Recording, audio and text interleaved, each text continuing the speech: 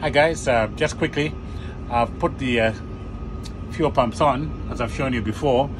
Fuel pumps are on, and we've got center tank fuel today. Center tank fuel is switched on for takeoff only if it's more than 7,700 kilograms, then we use it.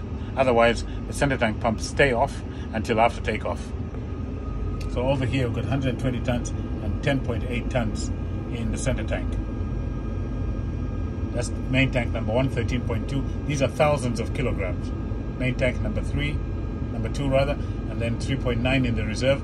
This feeds into there as this fuel gets depleted. Nothing in the stabilizer tank because we don't need it. 37.2 and 3.9. Again, this feeds into there, drains into there. And number 4 is 13.2. So at the moment, we've got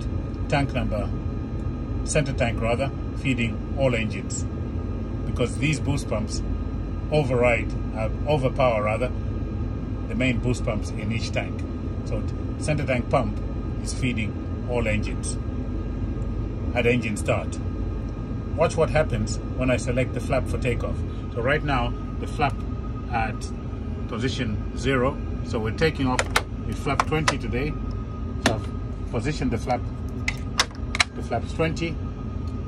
And what will happen after a few seconds to protect the outboard engines and ensure that we can get this fuel out, watch what happens to the crossfeed.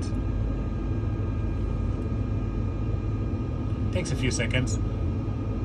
The flaps are still moving.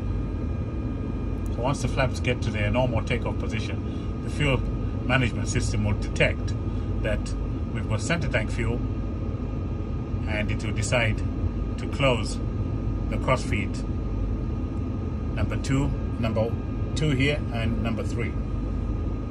Then center tank will be feeding 1 and 4 to protect as much as possible the fuel in number 1 and number 4. So the flaps have got to 20.